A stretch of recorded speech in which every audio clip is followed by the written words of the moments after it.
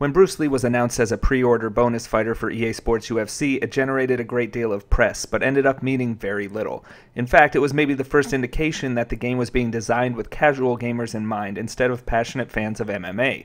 That ended up costing the publisher when sales proved disappointing, continuing a downward trend for UFC products that began with UFC 2009 Undisputed, selling 1 million copies in its first month, and has most recently led to EA Sports UFC failing to reach even 300,000 in its first month.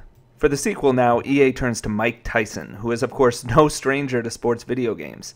He was last featured in the publisher's Fight Night Champion released in 2011, but also has been seen in the WWE games up until the latest edition, likely only having been taken out because of a deal having been signed with EA. Now, why would Tyson make sense for EA Sports UFC 2? He has never competed in MMA.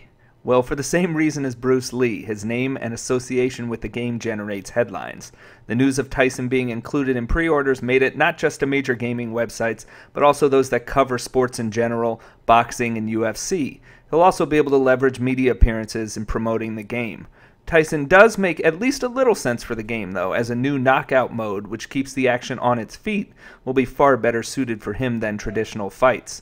It may be the closest thing we'll get to boxing on the current generation of consoles. As turned out to be the case with Bruce Lee, though, it's probably not anything that will have lasting impact. Few will buy a UFC game, which does not and probably never will have appeal to a wide audience, simply for one personality's inclusion. MMA games are too complex for most people, particularly those without a fair understanding of the sport to begin with. Based on the poll that I held on Twitter, 19% say the news could affect a purchase decision. That's actually a lower number than Lee generated in polling in the months ahead of the first UFC's release, and he ended up having no discernible influence on sales.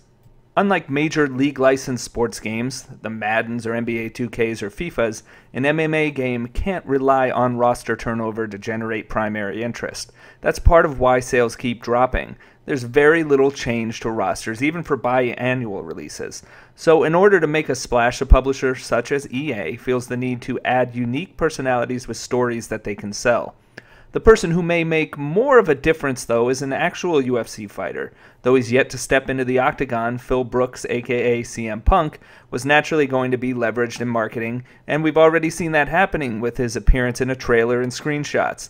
He's also generated press simply by making comments about his possible rating in the game. Through post-release support to the original EA UFC, and 2 legends being included alongside Tyson with pre-orders, there's reason to believe that EA Sports recognized their mistakes, and the sequel will be a far superior product. In the end, Mike Tyson will probably just be a footnote regarding the game, irrelevant to how it sold and whether it was received well by consumers.